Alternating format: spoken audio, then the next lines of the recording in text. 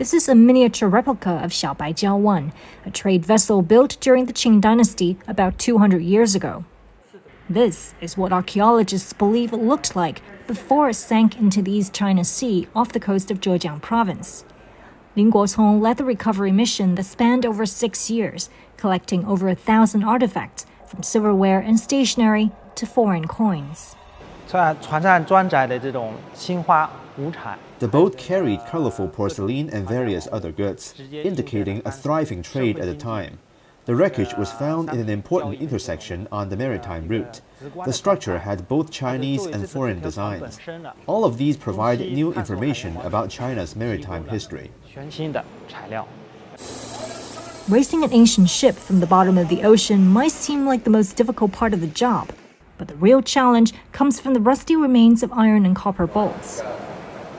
These are pieces of timber glue used to hold the beams together.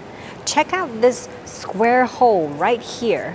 This is where an iron bolt used to be. Now the vessel has been marinating in sulfur seawaters for hundreds of years. And combine that with iron and now air, you have a perfect recipe for sulfuric acid, the destructive chemical that can literally wreck the wreck.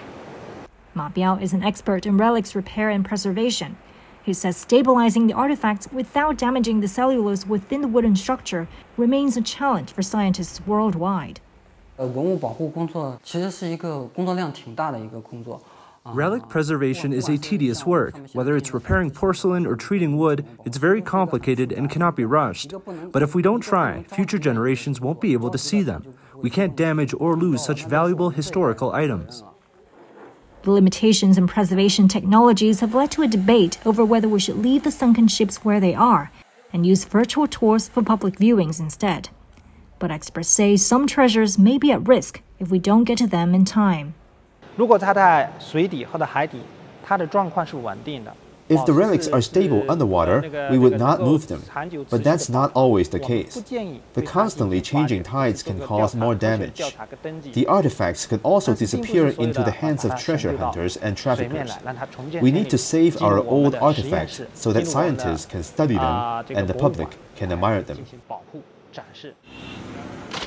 Ningbo has a team of elite divers helping to salvage the pieces across Chinese waters. But ocean archaeology is a relatively new field. Lin says new breakthroughs in marine engineering, ocean mapping, and other cutting-edge technologies are still needed to protect the legacies of our ancient mariners. Huangfei CGTN, Ningbo.